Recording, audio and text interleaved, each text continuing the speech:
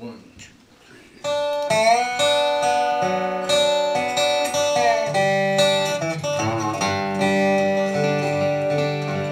One day Henry Ford went down, built his very own new town, the only one for miles around in the middle of the Amazon.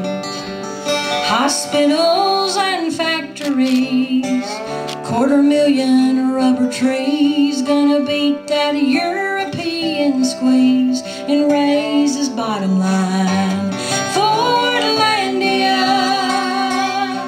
still standing there in the jungle there, in the middle of nowhere. Some dreams die hard, some notions are like the city of Fordlandia. Next time around. A church, a school, and a butcher shop, but they never got a single crop. The whole thing was a giant flop from the day he thought it up. Well, how could anybody know you can't plant rubber trees in a row? They need a little space to grow if you're gonna send some tires back home. Fordlandia, still standing there in the jungle there, in the middle of nowhere. Some dreams die hard, some notions are like the city of Fordlandia.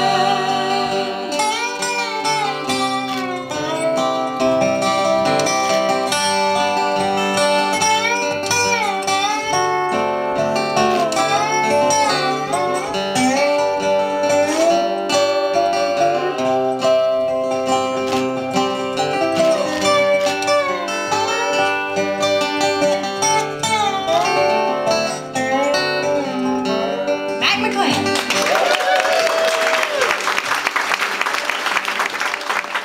Speaking now in Ford's defense, sometimes things make perfect sense, but the best laid plans of mice and men will often go astray.